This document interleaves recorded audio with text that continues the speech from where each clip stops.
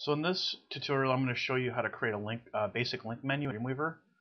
Before we can create the link menu, though, let's take a look at what we created on the web. If you have correctly set up your connection in your to your ISP in the Sites Manager in Dreamweaver, you should be able to upload your website okay. So what you want to do to upload your entire site for the first time is to click on the Sites folder and click the Put button. And then it's going to ask you what you want to do. Do you want to put if you want to put the entire site or not? The reason why it's asking you this is it just wants to confirm that you're going to be overwriting anything that you have already uploaded to the web. So you click OK, and what it does is then uploads all the files that are related to the website so that it can be displayed. After the site upload is complete, open up your web browser and visit your site.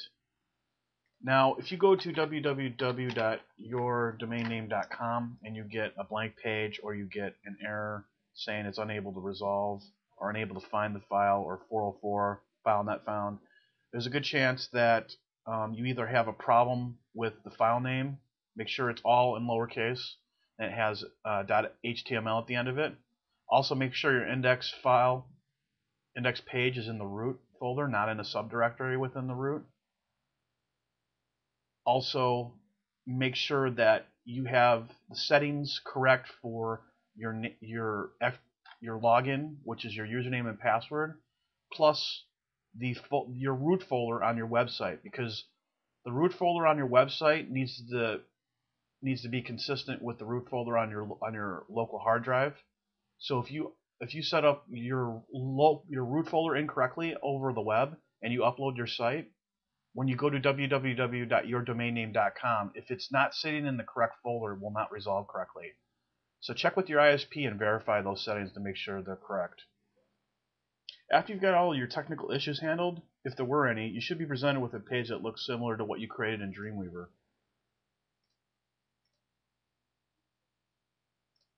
And it should look something like this.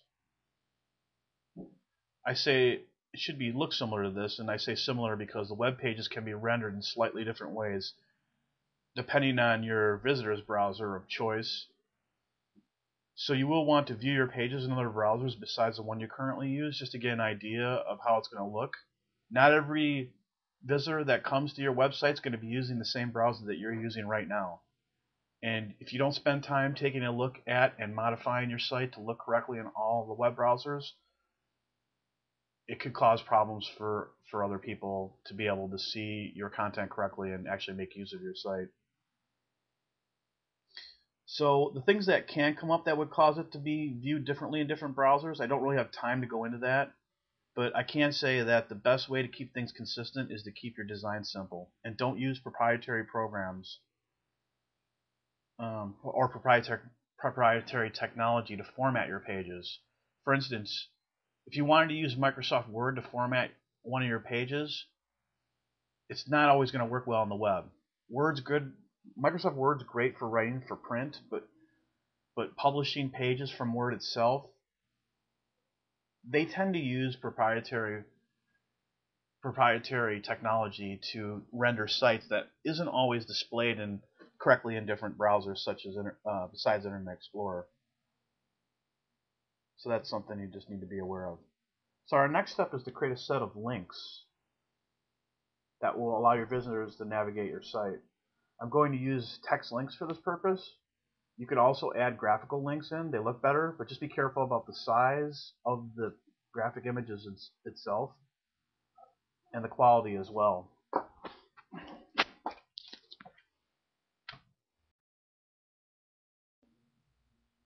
First thing we want to do before we add any links is to make a special container in the template file itself that can contain the links. These type of containers are called div tags or div elements. A div element allows you to divide content into sections that makes it easier to update and change your website.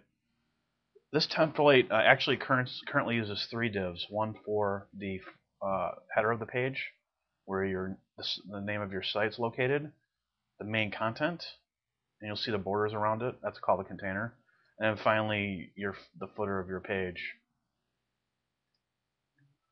What we're going to do is install a 4th one right below the name of your site. It's going to be a separate container so that we can add a couple of links across the top. Now, you might want to choose to add your links to the right or left of the main content. If this is the case, I suggest you go back and make a new template using a 2 or 3 column layout. It'll be much easier to add the links that way. So the first thing you want to do is select the div that you want to put the new div under. And you go up to Insert, Layout Objects, Div Tag.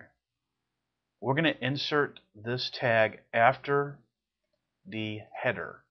So the div tag, our div container is going to go after the header container.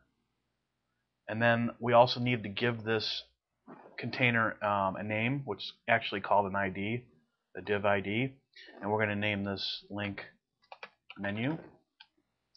And we're also going to create a CSS rule for it. CSS is, as I explained before, is the place where you add all the design elements into that the website will load from. So you click a new CSS rule and make sure you select ID applies to only one div element, because this particular design changes we're going to make are only going to apply to the link menu. And then choose a name for it. Make sure the pound is in front of it, and we're just going to name this link menu. And then it asks us to choose the rule definition. We want to define it in the CSS file we created called whitevision.css. And then we want to click OK. The next window will appear, allowing you to customize the design elements of this container. There's a lot of different choices that you can make to change the design elements of this container, but we're just going to focus on the font and the text of this container itself. So I'm going to select for the link menu an Arial black font, which is actually a bold font, and I'm going to make the color black. The color isn't so important, because once we change the text words into links, they're going to be blue, and those colors are coming from the CSS file itself for any links that you put in your site. And you want to do that because it's easier to change the link colors whenever you want to. Let's say you want to make